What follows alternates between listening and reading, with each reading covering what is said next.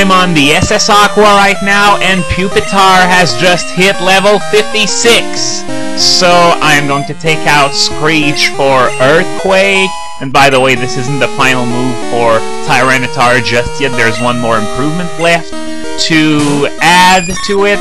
And all that separates me from evolution now is a level 34 Butterfree. Trash, that's enough to kill it. And here we go! It's evolution time! And I'll be honest, I've seen a lot of better sprites of Tyranitar, but hey, beggars can't be choosers. I insisted on having a Tyranitar in my team, so I suppose, well, I can live with the sprite. Oh yeah, as I said, not so good. So that's it for now. I'll be seeing you at the Saffron Gym.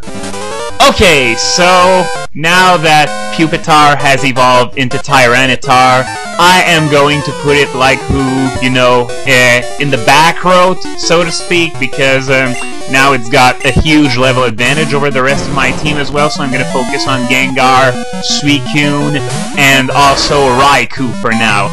Though for Sabrina, I am going to bring back Tyranitar since her levels are a lot higher than those of her underlings. And also because, well, what can I say? I'm an artist. Her ass is my canvas.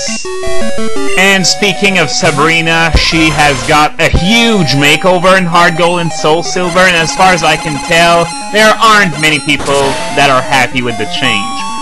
So, I guess it turns out that Pokemon Pan have a teenage dominatrix fetish. Who knew? But back to Tyranitar for a bit, there's a moveset for it that goes all the way back to Generation 3, and it's called BOOOOO. If you're not familiar with the concept, it's Substitute, Focus Punch, a Dark move, and depending on the generation, either Ice Beam or Thunderbolt or Flamethrower, but the principle remains pretty much the same. It's a mixed sub-puncher.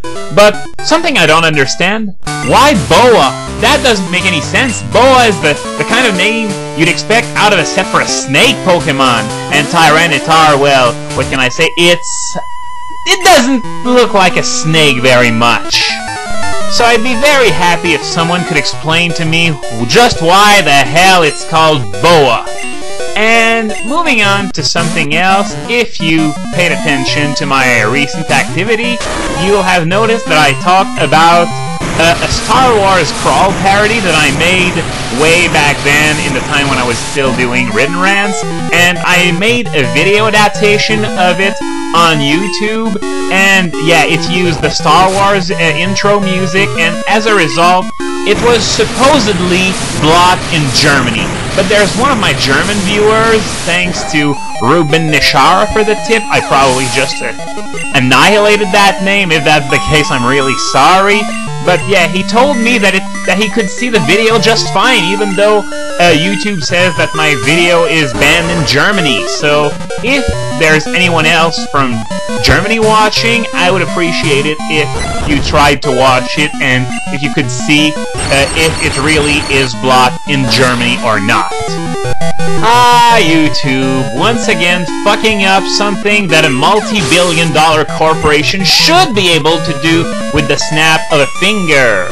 So that's another trainer down, and if you haven't noticed yet, I'm using the same strategy with the teleport tiles that I used in red. That is, I always go with the one that is horizontal from my current position. So yeah, I think I've beaten all the trainers there. I noticed that there are 4 trainers in the gym instead of 7 like in red, blue, and yellow, and here's Sabrina already.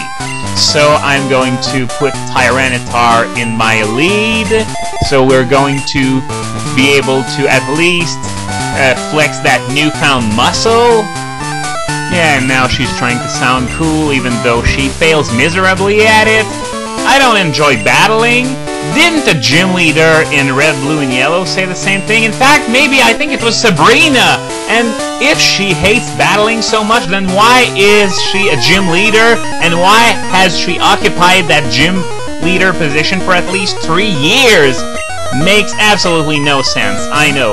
So the battle is going to begin. It's going to be Tyranitar versus Espeon. And I think if you have a $5 to bet on Tyranitar, I suggest you do so right now. because, yeah, Tyranitar used Crunch, that's gonna be a one-hit KO for sure, and it's the exact same thing as with Pupitar in the last gym, you know? There's an immunity to take advantage of, so all that's left is weak normal attacks, which the Rock type can take care of very well. So now, up next is Alakazam already, so... oh! Reflect? Are you kidding me? Crunch is a special attack. It's not gonna do anything against it. It's like, instead of going with a bulletproof vest, you go with a bulletproof jockstrap. But anyway, that's another one-hit KO, and as you can imagine, it had it coming. Reflect against special attacks. Yeah, wonderful. Mr. Mime, is it gonna do light screen at least? Nope, not even, because I'm faster. I remembered Mr. Mime having a bit more speed than this, but then again, Tyranitar is 10 levels over it, and that's another gym battle for the books. 3 hits, 3 kills. And sweetie, if you have trouble foreseeing the power level of your opponents, I suggest that you invest in a scouter. So once the post-battle dialogue is out of the way, I'm going to heal my team, and then it's off to Lavender, so I can at least gain access to the radio tower. I'm gonna have to do it sooner or later, so I'm just going to do now. And it doesn't look like she's gonna give me a TM, nope, and... oh god, no, not another love and friendship speech! I've already had enough of these for a lifetime, and I'm only 2 games into the series! Now, to get out of here... and yeah, I'm going through the same way I used to get to Sabrina, and there's probably a faster way, but I don't feel like getting lost in that place and needing like 10 minutes to get out of there. That would be rather stupid. And okay, I think I'm close to the entrance. Okay, here we go. Yeah, that was another fantastic battle. A man of a few words, in this gym at least, because in others, he just can't stop yapping on.